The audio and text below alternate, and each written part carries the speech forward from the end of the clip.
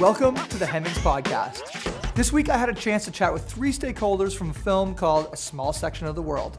We get to talk to the filmmakers, the funders, and the community that was lifted up as a result of this film being made. The film was created by celebrated documentary director Leslie Chilcott and Illy Coffee.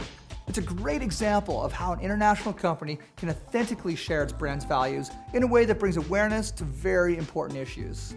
A Small Section of the World is a documentary film that tells the story of a group of women from a remote farming region of Costa Rica. Their process and spirit sparked a revolution in the coffee growing world. After a crisis in the community, the men of the village were forced to leave in search for work. But the women came together to imagine a different future for themselves, for their families, and for their community. They did this by building their own coffee mill. Their collective was the first all-woman run micro mill in Costa Rica, something completely unique and revolutionary for the time. Illy's original concept for the film originated from stories that Illy agronomists would come back from after meeting with their new coffee farmers in the fields. They sent their agronomists out with cameras, but decided some of the stories were too important just to be shot by novices, so they had to partner with a seasoned filmmaker. This is when celebrated filmmaker Leslie Chilcott was brought in. At first, Leslie was hesitant to work on this project because it was funded by a brand. I said no. I said I can't do that. I said I do commercials. I will do very commercial projects, and then I do documentaries, but I can't mix the two. And they said, well, but it's about this village of amazing women in Costa Rica, and we have agronomists, and we buy from 400 small farm holders all over the world, and we just want to tell one of the stories. And by the way, we're a sustainable company. Here's all the info, but we don't want to tell that story. We want you to do whatever you want. After developing a trusting relationship with Illy, Leslie decided to join the project, and she was given full creative control and final cut. Not only that, the folks at Illy didn't even want the Illy brand to be mentioned in the film at all. They wanted to ensure the integrity of the story. They did not want to make a brand commercial.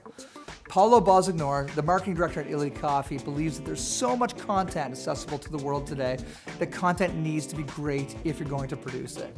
He also believes that brands should have a really critical hand in making this content. It creates the environment that allows you to speak at another level to your audience. And I'm not talking about customers, I'm talking about audience on purpose, because the reality is that successful companies better have something interesting to share and better have an audience approach rather than a customer approach. The most interesting part to me is actually analyzing the impact that the film production process itself had on the community in the film, and the impact that the actual release of the film had on the audience abroad. I had the chance to talk to Grace Mena, an independent coffee distributor in Costa Rica. She also appears in the film. There is a lot of impact because people were not aware of the role of women in the coffee industry.